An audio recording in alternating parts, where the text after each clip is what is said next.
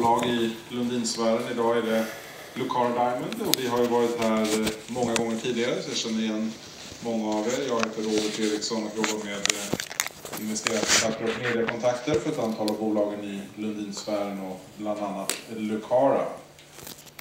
Så att, jag tänkte inte säga så mycket mer utan jag lämnar över till Lucaras vd, William.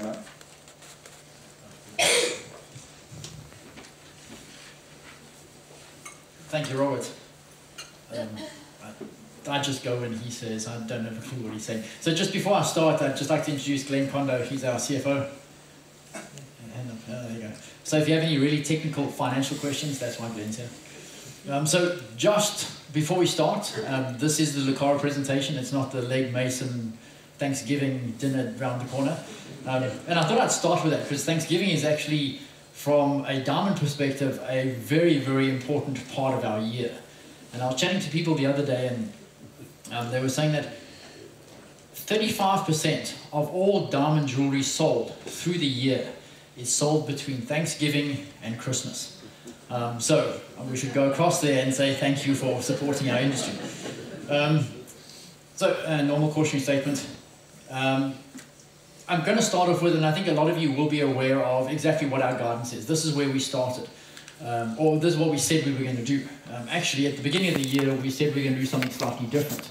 And the number there that is different is the original forecast. So when we started out at the beginning of the year, we had, based on our revenue, which we produced last year, $180 million, we said we were going to sell between $150, $160 million worth of diamonds. And a lot of people did question why it was lower than the 180. But when you're looking for 100 carat stones, trying to predict firstly when you recover a 100 carat stone, and when you and further to that, when you recover a gem quality 100 carat stone is not really something that anybody's going to be able to do. So we started out with a revenue forecast slightly lower, but in mid-year we did increase that to 240 to 250, and I'll get on to exactly when I talk about the resource why we did that in a little bit. So we're looking at recovering 420,000 carats. That's going to be consistent for the next 12, 13 years. Operating costs, $31 to $33 per ton. We are currently trending slightly below that. And again, operating costs are one of the things that we actually have control over. We can sort of adjust things and make sure that, yes, we're never too sure what people are going to be willing to pay for our diamonds, but at least those areas which we can control, such as costs, we want to try and minimize those. Then we've got our capital program, and I'll touch on that. I've got some pictures for you there, which is actually going very well. We are on schedule to have that completed in the second quarter of next year. And then we're looking at our resource update, which really, I can sort of take that point off. Everybody would have read that, but it's kind of old news now, especially when we look at what the mine has produced and what we've recovered through the year. We've got Matai, our exploration project, which we're still looking at options there, and I can touch on that later. And then more excitingly, the 2 prospecting licenses, which we picked up. And this is now sort of upside. And I've got a couple of slides where I'll talk about that. The only really important thing here is we have a lot of cash. And later on, I've got a sort of a Q3 report, which actually shows you just sort of how the cash has been generated. There's a number of things there which we'll point out. And it's really sort of over and above what we're actually spending, the money which we're spending on the capital program, the dividend which we're paying out, and where we're actually trending in terms of that overall number. And then sort of, I'm assuming that you wouldn't be here if you didn't hold Lucara shares.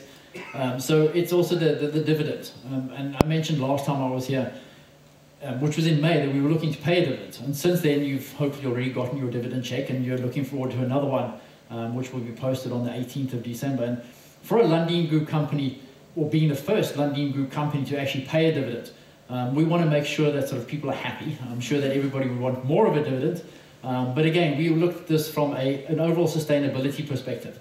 We want to make sure that when we start paying a dividend for the next 12 years, we can continue to do that with a special dividend, which is sort of, I guess, the Christmas gift on the top.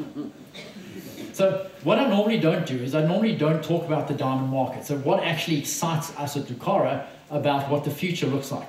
So the next 4 slides, I'm just going to run through the sort of basics of what makes the diamond industry sort of appealing for investors and actually mining companies like ourselves. So the curve, or the graph that you see above there, is the last 10 years worth of production data. It's information sort of which we can take directly off of the Kimberley Process website, and it shows sort of by country where the diamonds are coming from. But the more important numbers, and I don't have a laser pointer, so I'll just point out, is the little numbers on the top there. That's the total carat volume in millions of carats produced per year.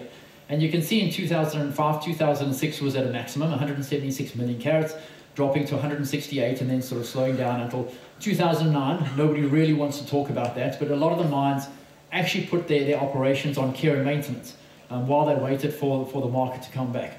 But more importantly, if you look at the last 5 years, where the mines have now cranked up again, they're running at full steam, the volume that they achieved in 2004, 2005, they're not even close to that. In most aspects, they're about 40 to 45 million carats less than the highs achieved. And a lot of people say, well, why is that different? Why can the mines not actually get back up to where they were in 2004, 2005? And there's a number of reasons. Argyle is one of them. The big Australian diamond mine owned by Rio Tinto, when they first started, they were sort of pumping out up to 35 million carats a year. And 35 million carats, it's a fairly large pile, but they're diamonds like beach sand. Very, very small diamonds. But they've now transitioned from open cast to fully underground. They've spent $1 billion, only about $300 million overspent on the underground development. But as soon as you go underground, production is normally halved and costs go up. So that as much as what you would want to extract more material from an underground mine, it generally doesn't happen that way. So from the 35 million carats that Argyle was producing, they're now down to about, on average, between 10 and 12 million carats a year. So automatically there, you've got 23 million carats out of the mix. If you look at the Russian mines, a lot of those mines have now gotten to the economic limit of the open pit. They're now going underground as well. Even some of the De Beers mines, which have now been sold off, Cullinan is another one. De Beers sold it off because it actually just couldn't get the diamonds out that they wanted. So there are a number of factors which actually play into the world's mines not being able to deliver the same volume as what they did. So what we've got here is a slowdown in what the mines actually provide into the market. If we take that further and we say, well, from an exploration perspective, from a project perspective, what operations or projects are out there which over the short to medium term will actually be going into production and starting to produce? And the Bain & Company, they actually put this together, and it talks to a maximum. So if we look at the total number there, a maximum of between 18 and 20 million carats that new projects could actually produce. So we've got 130, which is currently being produced, maybe 20 million carats, which can be produced. So we're still not getting anywhere close to the maximum supply which the market has seen. But if we break this down further, so Grib, this is most probably the biggest undeveloped, well, it's not being developed, actually they had their first sale about 2 weeks ago, so it used to be the biggest undeveloped kimberlite. It's owned by Lucara. Lucara, not very well known for running diamond mines, and apparently they are looking to sell it. But they've only just gone into production. So if you look at the way it starts over here, they're already about 2 years behind what they said they were going to do. All the other projects, that's the Dikabong project in Lesotho, they're expecting to be in production way over here, 2016. So they're 4 years behind. So these are projects which I'm positive will actually go in. You've got Gachakwe, they're also looking at production 2016, and Renard. So those three projects, the yellow, the blue, and the orange, are funded. So they're actually busy with the process there. The rest of them wouldn't put a lot of sort of money into them going ahead. The second one down, if you can read it there, it says the Star Orion. It's never going to be built. And it's a fairly large volume that they're supposed to be producing there. But they're looking at a $3.5 billion initial capital spend. It's just one of those projects where even though it has diamonds, it's never going to be economic to put it into production. And the top one, the Bunda kimberlite in India, owned by Rio Tinto, if they can actually get the permits and sort of bypass the corruption, they may actually put that into production, and they're targeting 2019 as a production forecast. The rest of the little ones there, Lace, which has a check mark on the bottom there, they are busy sort of developing that, but the little bar is so small, it's not really going to make that much difference. So what we've got is constrained supply, around about 130 million carats, and very small amounts of additional supply. So if you total up those curves, and the green one actually makes up quite a bit, you're looking at maybe 10 million carats. So if we're lucky, we'll see 140 really lucky, 145 million carats. We then look at how much money is actually being spent on exploration. And I would have mentioned in previous presentations, the probability of finding a kimberlite that has economic quantities of diamonds. And when I say economic, something that will actually justify spending a good couple of $100 million to build a plant is 1 in 1,000. So people, especially in the way the resource sector is at the moment, it's very difficult to actually find investors who are going to put money in when your strike rate is 1 in 1,000. And diamond exploration it's not the most cost or sort of inexpensive process. Diamond exploration is actually pretty expensive. De Beers spent almost $50 million exploring the kimberlite, which we are now exploiting. So to get that type of money, hoping to find something, risk profile is a little bit higher there. So if we look at the amount of money being spent on exploration, exceptionally low. Even De Beers has cut back their budget to most probably about 5% of what it used to be about 10 years ago. Moving forward, well, where are these diamonds going? And we've already mentioned Thanksgiving, so that part of the presentation I'll skip. But the US is still the largest consumer of diamond jewelry. Prior to sort of 2008, the US was consuming about 55% of global diamond jewelry. That's now sitting at most probably between 42 and 45%. If you go, there's a really good website where you can actually pull up historical data on consumer confidence for the US. And consumer confidence in the US is currently sitting at about an 8-year high, significantly higher than where it was prior to 2008. So that's why I joke about the Thanksgiving, but it's actually a very important time for us because it'll set the benchmark for where rough diamond prices are going to go early in the first quarter of next year. But more interestingly, there is India and China.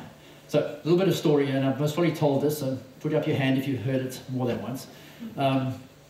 In sort of about 1984, De Beers looked at the global market and they looked at Japan. A growing economy, sort of really moving quickly, a nice large population, but diamond consumption almost so low you'd have to dig for it. So they took the marketing machine, which is De Beers, and De Beers is actually more of a marketing company than what it is a diamond mining company. And they went into Japan and they started to change the way people thought about diamonds.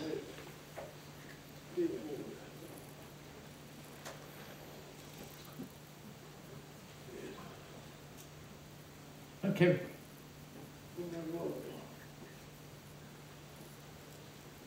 Nej, det bor rätt på. Nej, det går bra. Vi kan sätta det här. Nej, vi sitter.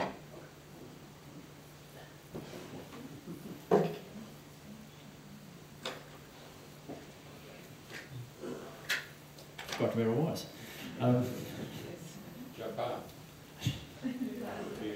So De Beers goes into Japan and they now start to institutionalize the buying of diamonds, and specifically the buying of diamonds as a precursor to a wedding. And over the next sort of 5 or 8 years, Japan actually grows. They grow so quickly that they actually then sit second behind the US in the consumption of diamond jewelry. And they didn't get anywhere close to the US. The US was sitting at about 60–65% at that point.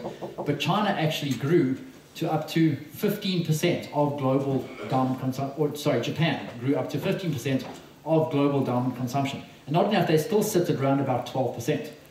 So time goes by, and in sort of the late 90s, De Beers does the same. They're going, where is the next moving economy? And they look to China, sort of 5–6 times the population of Japan, a growing middle class, sort of the same exact fundamentals as what they saw in Japan sort of 2 decades before. And they took their marketing machine and off they went to China. And within 5 years, China overtook Japan. So obviously it's great to see sort of the marketing machine which De Beers uses working again. And Japan now sits third behind China in terms of global diamond consumption. I am, however, a lot more bullish about India. The Indians actually understand the value, not just of gold, but of jewelry. But there's actually a specific wedding season. It's sort of 6 weeks where India will have anywhere between 10 and 12 million